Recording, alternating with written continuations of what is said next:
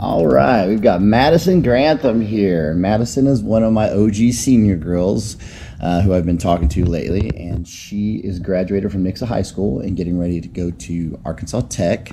She leaves on the 8th, so just a couple of days. She played on Springfield Juniors, and she's a libero. She's playing libero at Arkansas Tech, right? Good. Well, you've been training with me since your junior year, so a little bit, right around 2 years now. And my question is how do you think your training's gone since you met me?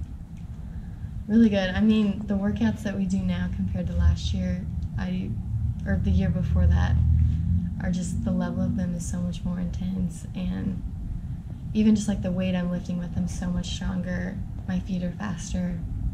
So when you started with me, you came to me and you already had a back injury before you ever saw me, and we had problems squatting, right? Right. Yeah.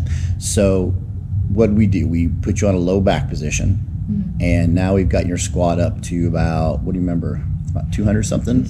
Yeah, which is amazing for you because you were barely squatting 155 when you met me, and we were really nervous, and your back was constantly flaring up, and we did a lot of work on it and got her tightened up and stronger, didn't we? Yeah. Awesome. So how do you feel your confidence has become since you started training with A.P.E training? I feel like over the past 2 years, it's just gone up so much. Definitely with my back, I was terrified to lift anything heavy because I knew it would be so painful. And now I just am so much more confident in lifting. And you look forward to squat days now, don't you? Yeah.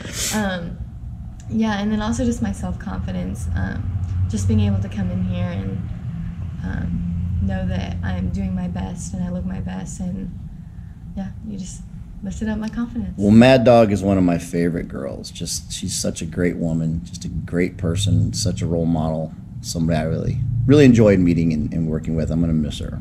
So, and she's not going to have any games close to me, so I can't go see her play for at least the first season. Maybe next season you'll have some games closer. But so would you recommend anybody come and train with me? Over the 7 years I've played volleyball, I've never met or had a trainer or coach that cared so much their athletes and invested so much in their lives. You're going to make me cry. Thank you. Well, dang it. See, look. Doing it. Stop that. Well, I love you to death, and it's been totally my privilege to train you. So I can't wait to get back for off season so we can knock it out again. Thanks. All right. Thank you, Madison.